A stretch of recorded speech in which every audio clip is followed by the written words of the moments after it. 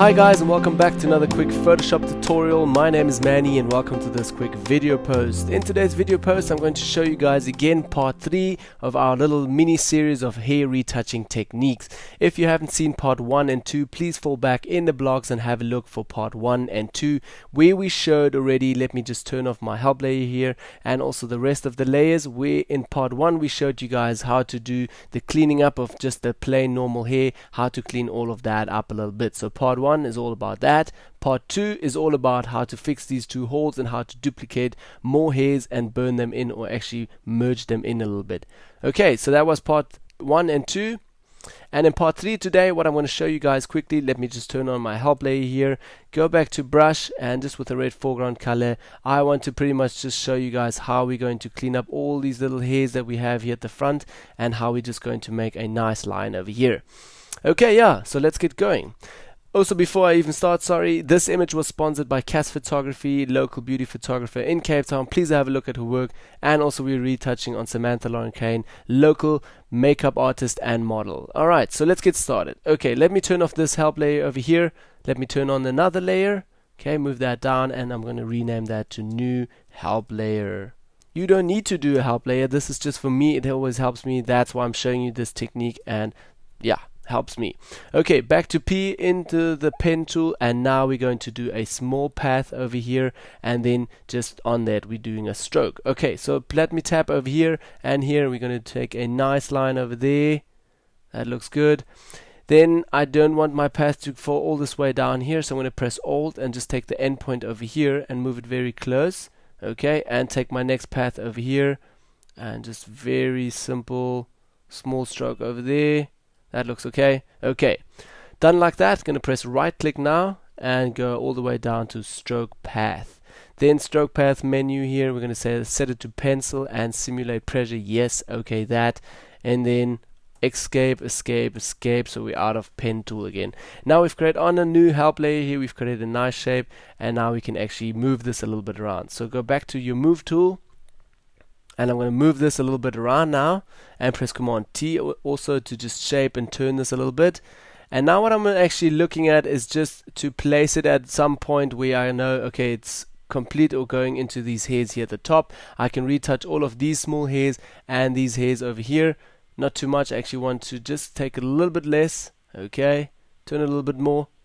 Okay, so now I know if I blend it in and out, I can basically see, okay, I have to retouch all of this small stuff here, so we get a nice flow in here. Maybe also a little bit up.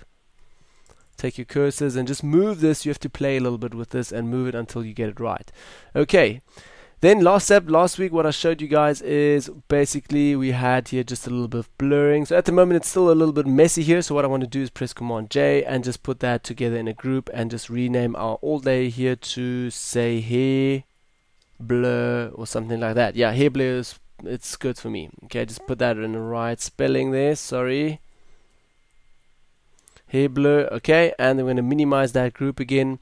And now on this last hair blur layer again, or group, select that, and now we're going to do the master shortcut again, Command Alt Shift E, and now we've got our new layer, which is like our second stage. I would call it the second stage. I'm just going to write the new layer, so I know, okay, that was our new layer again. Okay, and now basically we're going to just retouch on this new layer. Back with J into your healing tool. And here at the top I want to set everything to normal, pretty much the blending options. I want to my source should be sampled. Then current layer, not all layers, for now current layer, because I want my help layer to be on. So select your new layer again, and now we're going to zoom in very closely. And now pretty much like I showed you guys in the last tutorials, I'm just going to sample from a very close area again and just over here paint all of that, or actually heal all of these hairs that are pointing out. So let me do this quickly, and I'm also going to fast forward the video again because we don't have too much time to show you guys this stuff.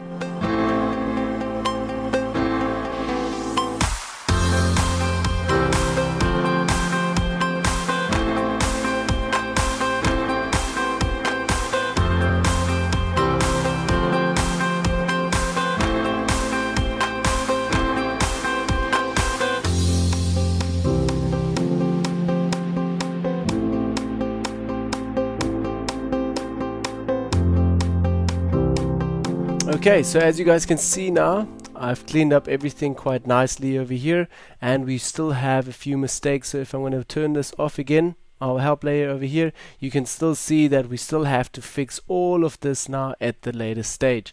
So don't worry about that, we can still do that once we have cleaned up everything over here.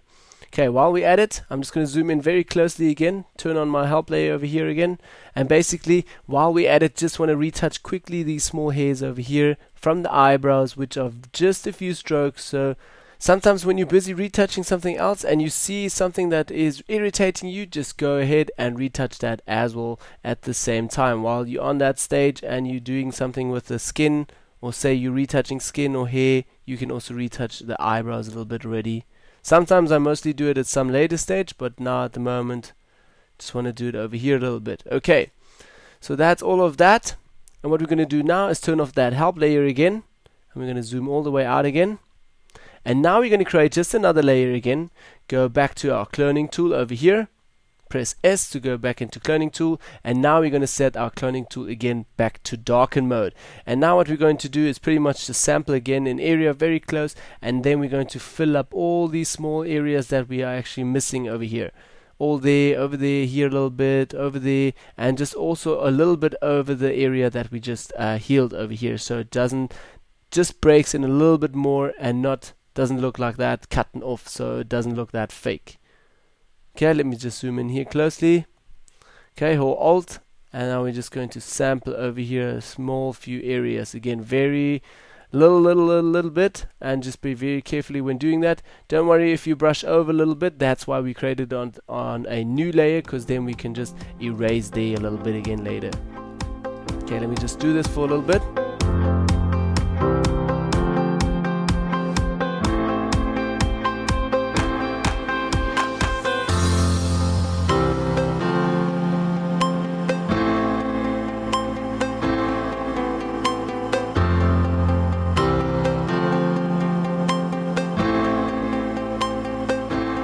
Okay, let me zoom out here a little bit again, and we still need to do that a little bit more over here in the middle, a little bit more.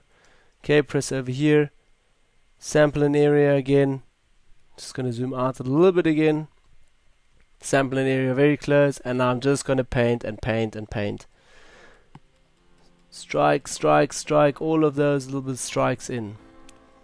Don't forget, at the moment we are sampling quite a lot, and we are stealing a lot of patterns, and also striking in very sharp edges of very sharp hairs here.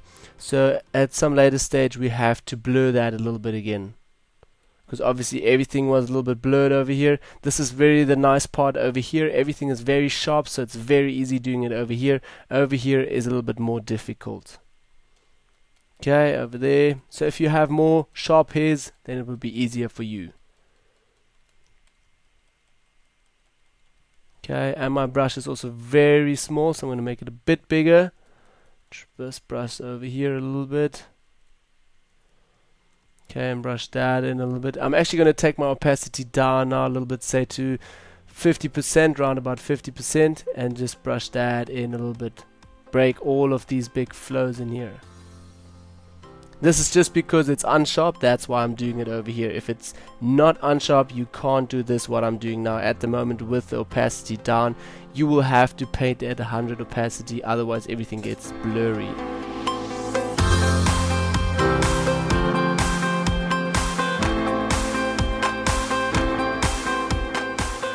Okay, that's pretty much all I'm gonna do. Yep, over here. So that's our second, or actually third stage now, just for the cleaning up the hairs a little bit. Okay, there you guys can see it. That's our before and after, before and after. So what I'm going to do now is just take this new layer and the second layer over here and say merge layers. So I'm going to put them together as one layer, and now we're going to say new hair. Okay, keep it under there, and under hair blur, I'm also going to move that under here. And then on top of this layer, I'm going to say Command J again to duplicate that layer, and this layer we're going to blur this layer quite a lot again. This is because we want to blur this area over here a little bit, so it just fades in a little bit better. Okay, blur, I'm going to say blur over here, Gaussian blur, and then again around 0.5 pixel, we're going to blur it over that. And now I'm going to hold Alt again, create a new mask, and on that mask I'm just going to brush in that a little bit over there.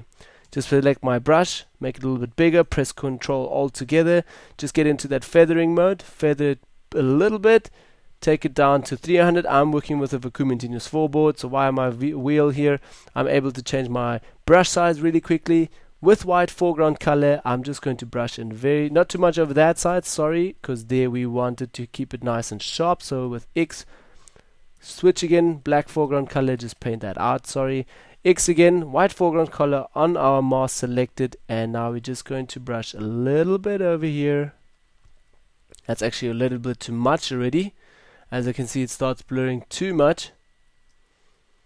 So what I'll do, I'll paint at the 100 opacity completely over it, and then what I'm going to do is take my opacity down here from the right hand side, from just the layer. I'm going to take my layer opacity down to say 70%. Yeah, that looks okay. Okay, yeah, so that's pretty much part 3 now on retouching just the last final hairs. Let me just put that all together in a group, the help layers. Later you can actually delete these help layers once you've done the retouching, but that's pretty much the parts that I use, or actually the techniques that I use to retouch hair a little bit. There is still loads of work in here to retouch all the hairs. As I can see over here at the top is still, at the bottom is still a little bit. Over here we haven't retouched anything over here, so this could still take me, say, another 2 or 3 sessions to just retouch all of that hair, which I'm not going to do because I showed you guys most of my techniques that I use for hair retouching.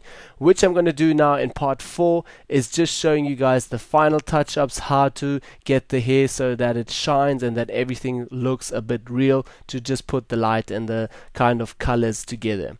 Alright, so that was my quick tutorial for today. My name is Manny. If you guys still have any questions, please email me to team@manniphotography.co.za. I'm happy to help you guys with your questions. Alright, see you all in the next part 4, and goodbye.